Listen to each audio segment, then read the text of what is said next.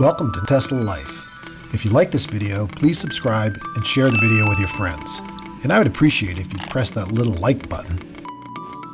So back on October 14th, Elon tweeted that beta 10.3 will be released to car owners with 99 or 100 safety scores on Friday, the 22nd.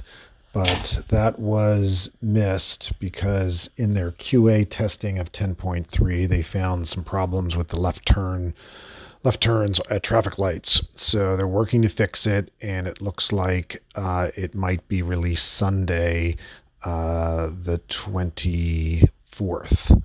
So hopefully it'll come out then. And be aware that if you do get the beta, that if you don't drive safely with it, that you can be revoked. It can be revoked from you.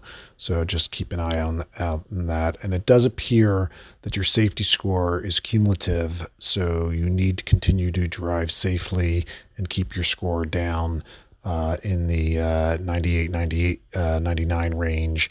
99 this Friday, maybe 2 more weeks. This Sunday, maybe in 2 more weeks, they'll release it to 98 owners. I'm currently at 98. There's a great app, by the way, available to figure out how far you have to drive to get a certain score.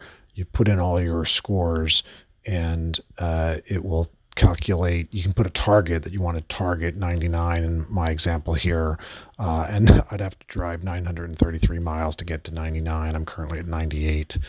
Another thing I liked about this app, if you click the eye in the top right, you can come into this screen, and if you point at your score, it shows you your actual score down to 2 decimal places. So you can see I have a 97.63, so it rounds up to 98. But it's nice to be able to see the decimal places. So this is a pretty interesting app that's online at safety.sfnet.app. Okay, thanks everyone. Bye-bye.